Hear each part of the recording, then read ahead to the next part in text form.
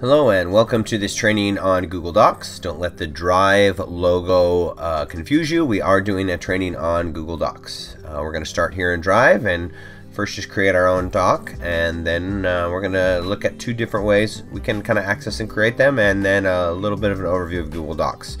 So I'm going to go ahead and click on this new button right here, and I'm going to go ahead and go down to Docs, and I'm going to click on it, and I'm going to go ahead to create a new Google Doc. I'm going to go back real quick to my Drive. I do want to show you when I do go to New and do go to New Google Docs, I can open from a blank document, or if I click on Template, I will open it from a template. You have a template. You may have a template gallery depending upon your workplace, or you just have access to some general templates. Okay, we're going to jump back to our Google Doc that we just created, and you can see this is entitled Document. So one of the first things I like to do is give it a title.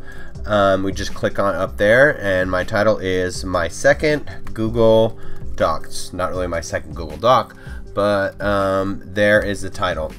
By the way, another way, if I wanted to go ahead and create a Google Doc or access a Google Doc, I can do it if I go here and I click on Docs, or I go to docs.google.com. This is like specifically just going to show my docs, and so you can see here is my docs that I've created in the past. I also have, again, the template gallery that is up here as well, and I can expand that template gallery if I want to. And so from here, if I'm going to create a Google Doc, I just click right here and I click blank, or I can come here and I can open my second Google Doc, which is actually already opened. So here's my second Google Doc. If you've used word processing before, it should look fairly similar. One thing that you should notice is, of course, the big share button over here. By default, a doc is private unless you share it in create it in a public folder. Other than that, you can see, again, kind of standard menu options up here. You got one layered menu up here, and then you got another layer of menus down here. If you look at this little drop-down arrow up here, you can see that I can kind of hide my menus. I know sometimes that confuses people if they're not seeing the right menu. You can see that back and forth. Another thing that can kind of be confusing a little bit is your menu may look a little different than mine. So watch as I actually take my browser window, and if I change the size, you can see some some items are disappearing off of my menu. They're still there. I just have to click under the three dots. If I expand it out again, those other menu items will pop up. In case you are looking for anything, insertion, there's a lot of different options under here. As far as that, you can insert an image, which is actually really cool because you could directly do it from searching the web, and you could search just any image from there, and then click it right in there, and all of these images are free to use. And so that's pretty cool. You can insert it from the web. Go ahead and insert the image, change the size. Some other things you can see, I can insert special characters. I can access my header or my page number, links, comments. There's some other things in there, but I think it's really cool to be able to insert an image. Another thing I want to point out is, of course, spell check is a pretty standard feature, and grammar. I like Mario Brothers very much, period. And so, as you know, again, you have the red lines under there, and I can just come over here and I can click the A in the check, and that's going to give me spell and grammar check, and that's definitely something I appreciate as well. I can change fonts right up here, and one of the cool things is I have all these fonts here, but I can actually access more fonts as well.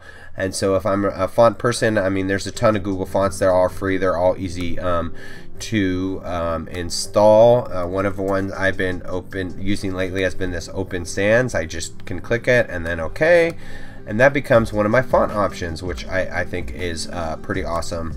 Another cool feature about this is leaving comments. So for example, if I want to leave a comment, maybe for myself or somebody else, I can highlight this, and you can see there's a comment bubble over here. It says add a comment, and maybe I just need to add more detail come back later to work on this.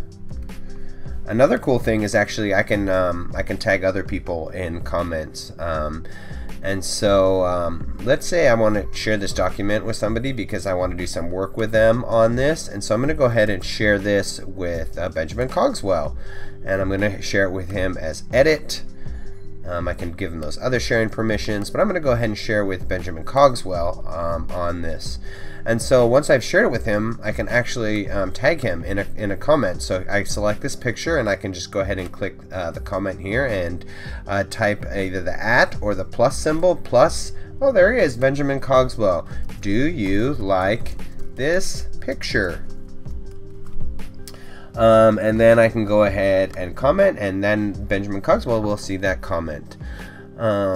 Other than that, I think just kind of hovering over the individual items up here, you can see what they do to those different components. As you can see also here, if I have an image clicked on, my menu is different than when I click on words. Again, see the image, like for example, you see this crop tool up here. If I click on the words, I have image formatting options for those words. And so your menu may change depending upon what you have clicked on and depending upon how wide or narrow your browser window is. Other than that, if you've used any word processing features, a lot of them are the same. The last thing I want to point out is just the location of this document. If you look up here, you can see there's a folder up here. And so when I click on that folder, I can actually see where the document is located. I can, if I want to move it from here, and if I want to move it from here into a new folder, I can actually create a folder right here. And then once I create that folder, I can move it into the folder. And as you can see, I can undo that if I want to. The other cool thing is that if I click on this folder over here, I can actually open up the folder to where the document was at. And so you can see I opened up the folder, and it is in my second folder, which is in Google Training, which is in my drive. Hopefully this helps a little bit of an overview of Google Docs. The best way to learn how to use it is to get in there and try it. Like all Google tools, if I ever need help on Google Docs, it is simply just a search away.